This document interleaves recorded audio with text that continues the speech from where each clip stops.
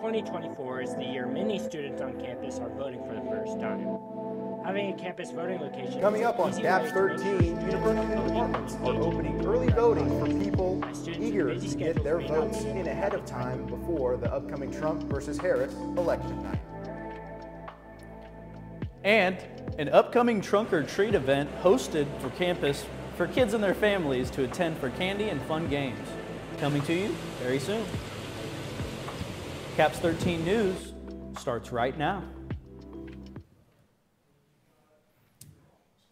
Hello and welcome to CAPS 13 News. I'm Mitch Adams. And I'm Riley Wagner. The 58th annual Maple Leaf Parade brought thousands to Missouri this past weekend. Our CAPS 13 reporter, Zach Shelby, finds out more. In Carthage, Missouri, a parade kicked off the final day of the week-long Maple Leaf Festival, with people lining the route hoping to spot some of over 180 floats and multiple local marching bands. The parade lasted about an hour in total, but all day long vendors and food trucks surrounded the town. The Carthage Farmers Market, just a couple blocks over, was offering festival goers yet another hub of activity and harvest goodies available for purchase. Tammy Wilson, a worker with the market, shared how grateful they are for this opportunity and this time of year.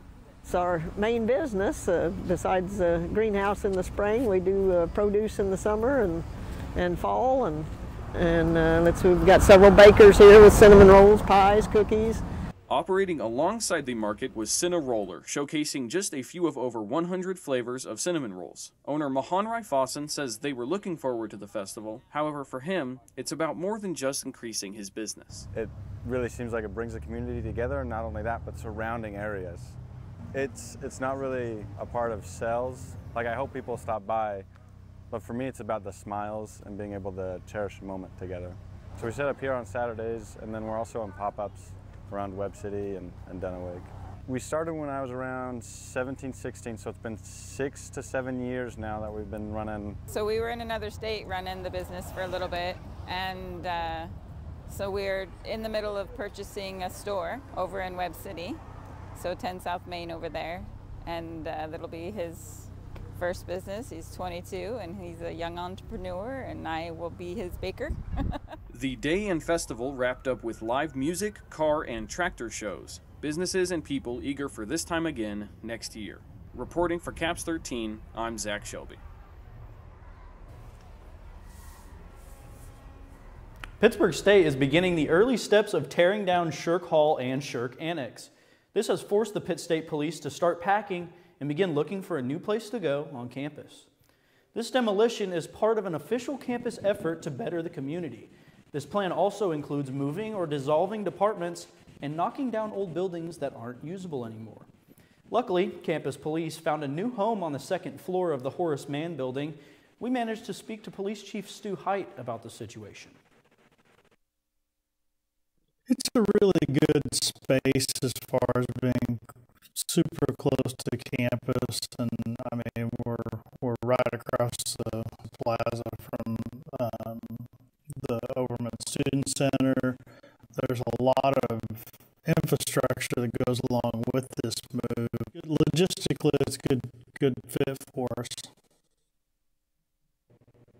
University Police and Public Safety is officially open in Horace Mann. Contacting Pitt PD has not changed.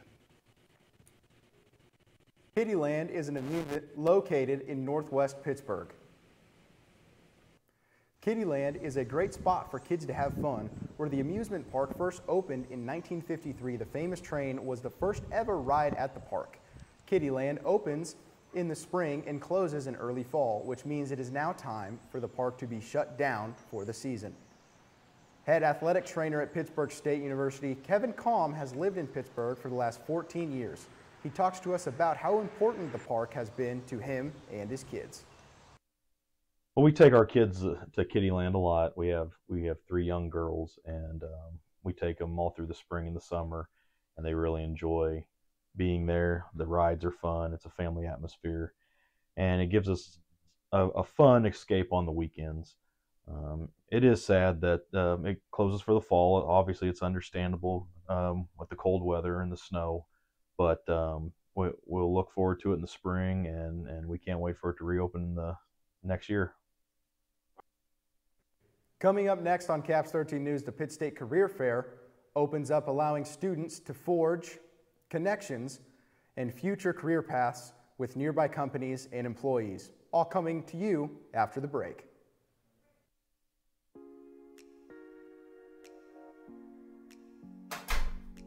Oh, hey! Did you get drugs off the street again? It's not that I'm upset, just disappointed.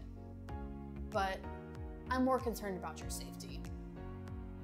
Are you at least gonna get your drugs tested for fentanyl? What? Do you know how dangerous that can be? Here, say this chocolate chip cookie is the drugs that you got. Let's look at all these chocolate chips. See how they're not evenly distributed? That's how fentanyl works. Anytime you get drugs, make sure you test all the areas to see if there's fentanyl. You never know what chips could be hiding.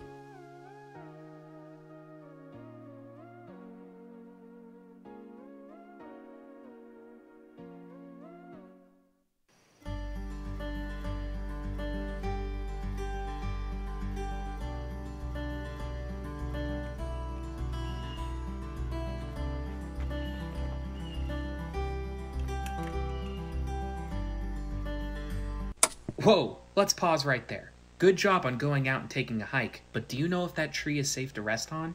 The main problem with this image here is this vine. How can you tell if it's poison ivy? Poison ivy is number 1 on our list of plants to avoid because it contains a resin that can induce an unpleasant skin rash if you touch it. Poison ivy you see here in Kansas will grow on a vine climbing up trees. The best way to tell if a plant is poison ivy is if it has 3 leaves. Remember the saying, leaves of 3, let it be. If you come into contact with poison ivy, the best way to avoid symptoms is to wash with soap and water thoroughly. If you contract a rash, rubbing calamine lotion on the area is effective. This has been Know Your Nature. As a part of homecoming week, students teamed up to compete in a relay competition. I went to the raft race relays and talked to some people there to find out more about the event. Man, it's a long distance. It's a long way. I just walked over there and saw some people laying on the ground. Some guy had to take his shirt off. It was getting too heavy. It's like a 50-meter swim or whatever. I don't even know. I'm not into the metric system, but those guys got it good. The Pittsburg State Homecoming Committee hosts the annual raft race relays to see who could build the most effective vessel out of household supplies. The competition is open to organizations and individual student teams. As far as the rafts go, you kind of have like a requirement, I guess you could say, or like a limit of what materials you can use. So there's like cardboard, duct tape, and then you can use some like spray rubber epoxy, I'm pretty sure. But you're limited to like a certain amount of all of it, so each of them are, you know, because it'd be really easy to build a boat that, you know, with as much supplies as you want, so they're kind of limited. The relay is simple. Get your boat across the President's Pond to your teammates, and then rely on your teammates to get it back across. Even though it's a fun competition, it's also an opportunity to make friends on campus and get more involved with the campus community. I think it's just good that we build community on campus, get everybody together. We don't want anybody alone, and it's good to have a lot of people meet up and get to know each other. I mean, I see people right behind you right now shaking hands and get to know each other right now. So any chance for anybody to know each other is a good opportunity on campus. At Pittsburg State for Caps 13 News, Mitch Adams. It's election season, and you don't have to vote on Election Day, as early voting opportunities are around this Pittsburg State University on campus at the Bicknell Family Center of Arts. Caps 13 reporter AJ Kohler has 2024 more. is the year many students on campus are voting for the first time. Having a campus voting location is an easy way to make sure students are voting and engaging in the democratic process, as students with busy schedules may not be able to have the time to go and vote on November 5th. I have an inconsistent work schedule just because it's part-time and shifts and everything, along with class. I know I have free time now to vote. I don't always know if I'll have free time to vote when it actually comes around. This is more convenient. That's why I'm here. According to the National Study of Learning, Voting, and Engagement, having polling places on college campuses can close equity gaps, and people who vote when they are younger are more likely to become lifelong voters. Students live here, they live in the community, and they have just as much a right to vote as anyone else. And so this having a polling place on campus allows them to do that. It gives them a voice in the community. So yeah, I think it's important. I hope we see more stuff like this. Students weren't the only ones voting at this polling place, as every polling place is open to the public. Over 282 votes were casted in the early hours of the day, with a final total of around 700 votes for the whole day, which is one of the highest totals for early voting on campus in the past 20 years. A lot of people don't have easy access to voting. A lot of people have to jump through hoops. The fact that we have a polling place on campus and that we have a university who is willing to commit to protecting students' right to vote and making it accessible and making it easy for them to vote, that's a gift, you know. And so take advantage of it. Please use your voice, use your vote, and don't take it for granted. It's really important. With Caps 13 News, I'm AJ Kohler. If you missed the polling place at the Bicknell, there are other opportunities at the Homer Cole Community Center on October 26th between 9 a.m. and 4 p.m., October 27th between 9 a.m. and 4 p.m. at Meadowbrook Mall, or any time from now until November 1st between 8 a.m. to 4 p.m. at the County Courthouse. Other than that, if you need help finding your polling place on Election Day, which is November 5th, go to myvoteinfo.votekansas.org. As fall comes in birds of all kinds begin migrating to Pittsburg State students around getting involved. It's a Bird Migration Awareness Week, and Students for Sustainability and the Student Government Association partnered together to give students the chance to make homemade bird feeders. The two-day event, which took place at the Oval, allowed students to make bird feeders outside of string, pine cones, peanut butter, and birdseed. The excellent event helped show students on how easy it is to be one with nature through an organic way. My favorite part about today is kind of seeing the students on campus get involved, and maybe students who don't know about Students for Sustainability, bringing awareness to the club and also awareness to the topic. Like 3 and my hands are just... I'm just like very overspent. It's a lot. I'll grab your cup. That's properly. Yeah, I thought it was.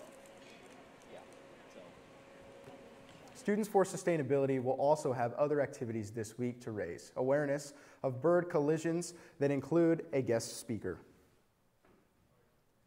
Here on the PSU campus, the athletic department makes it easy for the public and for students to get tickets to events. Located in the Garfield Weed Building, it is the PSU Ticket Office. The Ticket Office provides students, faculty, as well as the general public access to purchasing tickets for events here on the PSU campus. This includes sporting events. PSU also provides free tickets for students to the home games for those sporting events. Getting these tickets will give students free entry to those like football games at Carney Smith Stadium, as well as other events held in John Lance Arena. Students must have their school ID available at the time of getting this ticket from the ticket office. We just need this and we'll swipe it and give you a ticket. We'd love to see support for all of our student athletes, see our campus flourish, so come to the games. Tickets to games for students are included with each student tuition prices and fees. Tucker Hoffman says depending on the event or the sponsor of the event, not all tickets are free for students. Regardless, all tickets can be bought from the box office if the event is held on the PSU campus. Box office hours are Monday through Friday, 8 a.m. to 4 p.m. For more information, please visit PSU Ticket Office online or call at 620-235-4796. Coming up, we go to our sports segment with new tailgating rules for the stadium, athletes, coaches, and more. All to come when Caps 13 News returns after the break. Choking can happen anywhere, anytime. If someone can't speak, cough, or breathe, you need to act fast. The Heimlich maneuver could save a life. Stand behind the person, wrap your arms around their waist, and make a fist with one hand. Place it just above their belly button, grasp it with your other hand, and give quick upward thrusts. Continue until the object is expelled or they can breathe again. Remember, every second counts. Learn the Heimlich maneuver today. You could be a hero.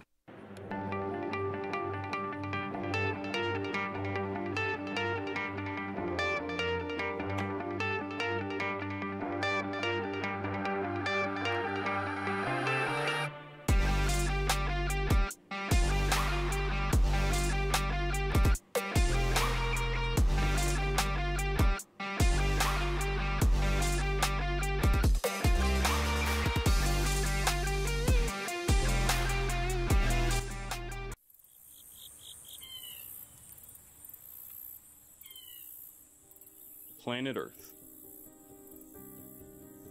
Vital to us all. And still, sometimes, some of us take it for granted.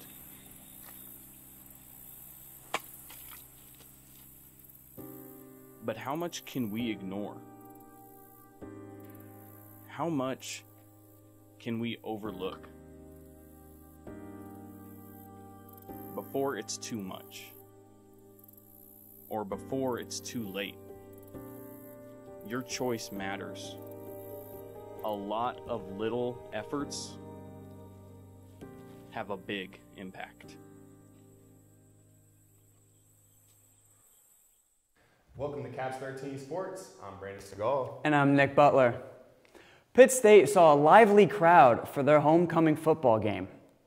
Alumni, students, friends, and family returned to Pittsburg State University this weekend to celebrate homecoming.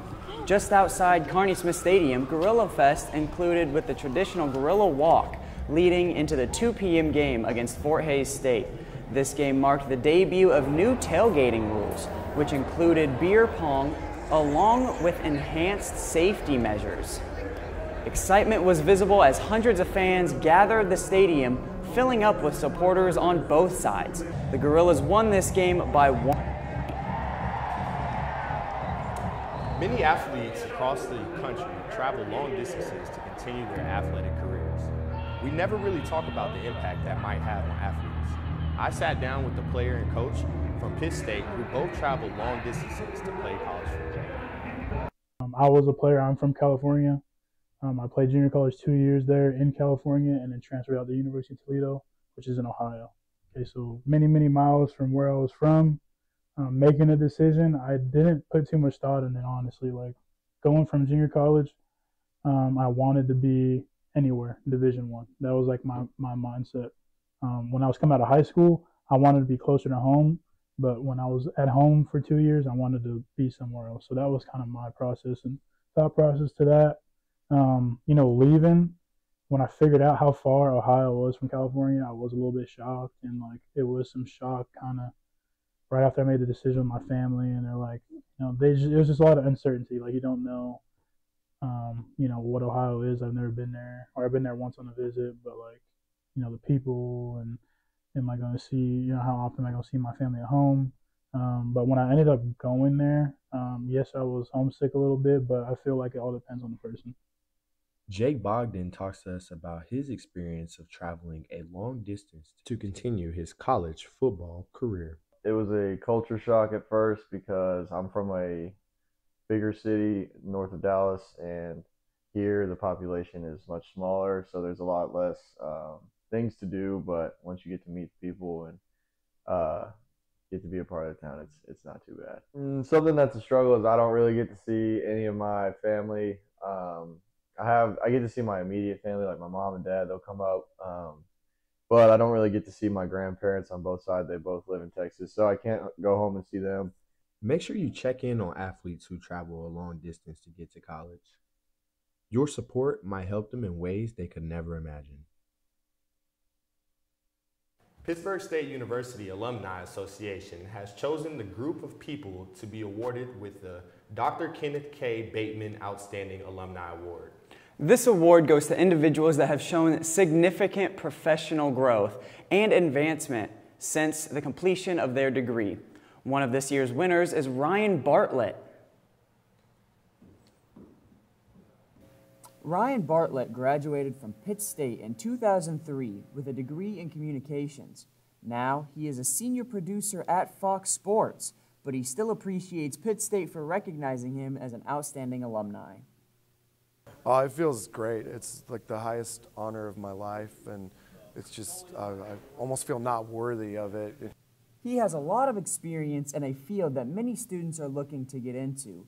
Because of this, the university has asked him many times to come and talk to students. He always finds the time to do so. It's an honor to be asked to come back. This university just means everything to me. I wouldn't be anywhere where I am now without Pitt State. Literally the best 5 years of my life. so it was an honor to come back. So I guess I'm just lucky that they asked me to come back and that I'm still allowed here. Bartlett has also helped students in the communications department, giving advice and helping them gain experience. Oh yeah, Ryan definitely deserves the award. Like I said, he's one of the most hardworking people. Just texting with him alone, you can tell that he's there to help you. He texts you, he knows, hey man, I got this job for you. Do you want to take it? And he's like, parentheses, you probably should. And you're like, yeah, I'll take it. Just anything to get my name out there. He has traveled all around the country, having many jobs in the process and getting the opportunity to meet many celebrities. He has worked on shows that have had millions of views, but he never forgets where he came from. Like, do you want to be a part of greatness? If so, come to Pitt State, because Pitt State is greatness. For Caps 13 News, I'm Nick Butler. The Pitt State football team has their own strength staff. The two on staff are individuals have a well-versed background in the realm of strength and performance. Cody Williams and Sean Kenny are the two individuals who make up the Pitt State football strength staff. Their duties include anything from the performance-based side of football. These things include weight training, physical endurance, speed, as well as nutrition. Between them are a countless number of internships that make them well-rounded in the sports performance realm. I took my internship at the University of Connecticut. I was with their football team, and I also helped out with women's lacrosse. From there, I took an internship at the University of Oregon. I was there for 3 seasons. Sean Kenny has seen his fair share of internships as well. With an internship at Arkansas, so from June of 21 all the way till January of 22, I was a strength and conditioning intern at the University of Arkansas, and that was an incredible time for me. Sean Kenny not only has had internships at the University of Arkansas, but he held the position at the University of Arizona beforehand. Coach Kenny was also able to work under Pete Bomarito, a renowned strength and conditioning coach in Miami. He was able to work with top-tier athletes during that time. So I went to Miami.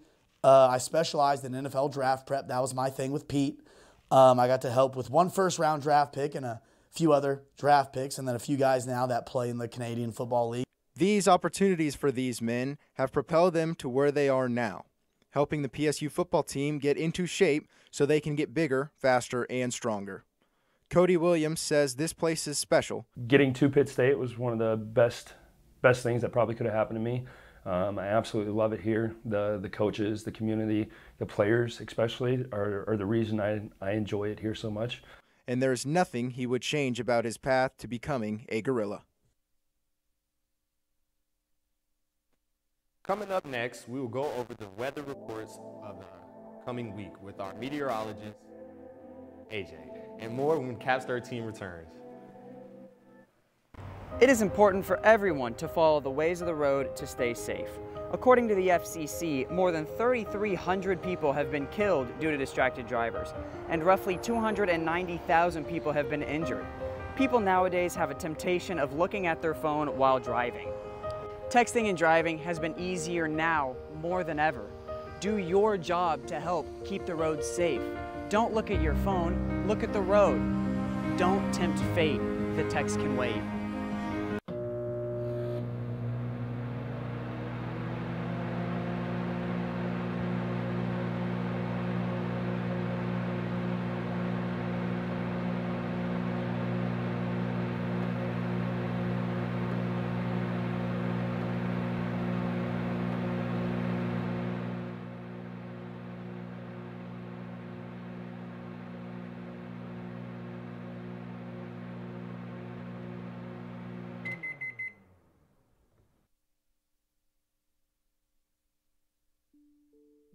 If you live in a small town, there's a big chance that there's some sort of publication or broadcast group that presents local news.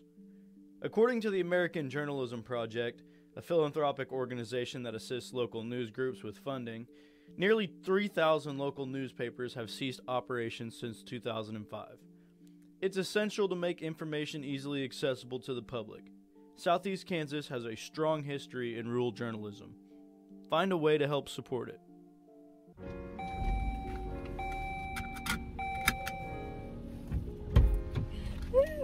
Okay, you ready to go? Yeah, hurry up, let's go. Not gonna put your seatbelt on? No, for what? We're just going around the corner. I guess you have a point. Yeah, I'm always right. I don't know why you never listen to me. You do this every single time. Whoa! Being buckled up during a crash helps keep you safe inside your vehicle. Hello, gorillas.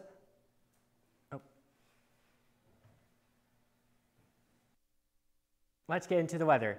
It's sunny with 87 degrees right now. As we move into 7 p.m., cools off a bit to 79 degrees. In the end, as we fade into the night, it gets down to 74 degrees. Tomorrow has more fall-like temperatures, thank gosh. This time tomorrow is going to be 74 degrees and sunny. High temperature 75, low temperature 55, visibility about 10 miles, and a humidity of 62%. A nice northerly breeze at 14 miles per hour. Now let's view our temperatures from across the region. It's cooking in Wichita right now with temperatures at 90 degrees. However, it's nice up in Goodlands, which is clear over here. And as you see this trend, the more south and east you go, the more likely you are to have higher temperatures. 83 in Kansas City and 86 in the capital city of Topeka. Let's go into the weekend. Nightly temperatures of 55 on Friday and low of 53, high of 71 on Saturday. That night, get ready for the fall swing early to the middle of Sunday and Monday. So be sure to wear a light jacket, especially on Sunday and Monday, because we'll have 53 into a 78 and then a 61 into an 82. That's all for weather. Up next on Cap 13, oh, what the heck?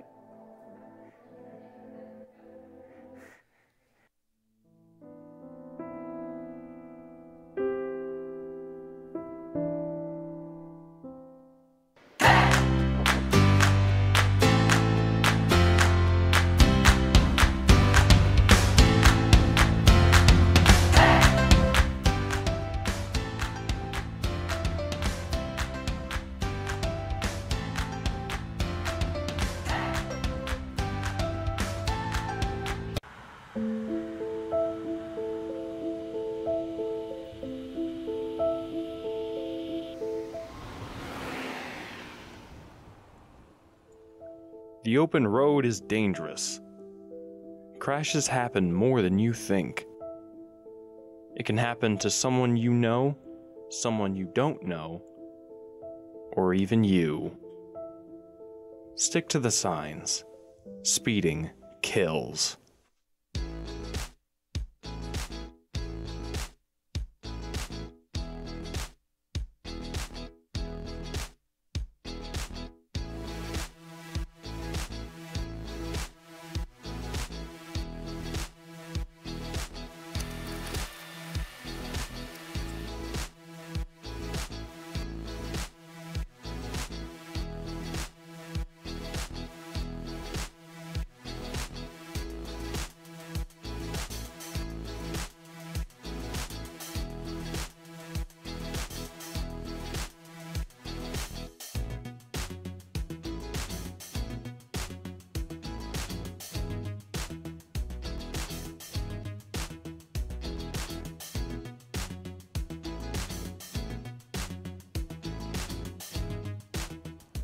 Pitt State students care about the Golden Rule, and so should you. Thank you. The Student Government Association is hosting the second annual Trunk or Treat. The end of October is falling upon us. This means that it is about time for kids to grab their costumes and adults to get ready to give some candy out. Halloween is right around the corner, and the Pittsburg State Student Government Association is doing their part to provide a fun and safe environment for the kids to trick or treat. Last year we had over 700 people from the community come out, get free candy, have a great time, show off their costumes, and this year we're hoping for even more. So hopefully this will be a tradition that the Student Government Association and Pitt State will continue to push on throughout the years and just have a safe way for everyone to enjoy some Halloween fun. The Trunk or Treat takes place on October 30th from 5 p.m. to 8 p.m. It will be located in the lobby of the Bicknell Center. Go on out and enjoy some Halloween fun. Some great stories this week, Riley. Hopefully with the police department moving, that means a lot less campus parking tickets around. Yeah, maybe it'll even open up a couple of parking spots on campus so that I'm not late to class every day. Hopefully so. I'm Riley Wagner. And I'm Mitch Adams. And from all of us at Caps 13, have a great rest of your evening, and we'll see you next time.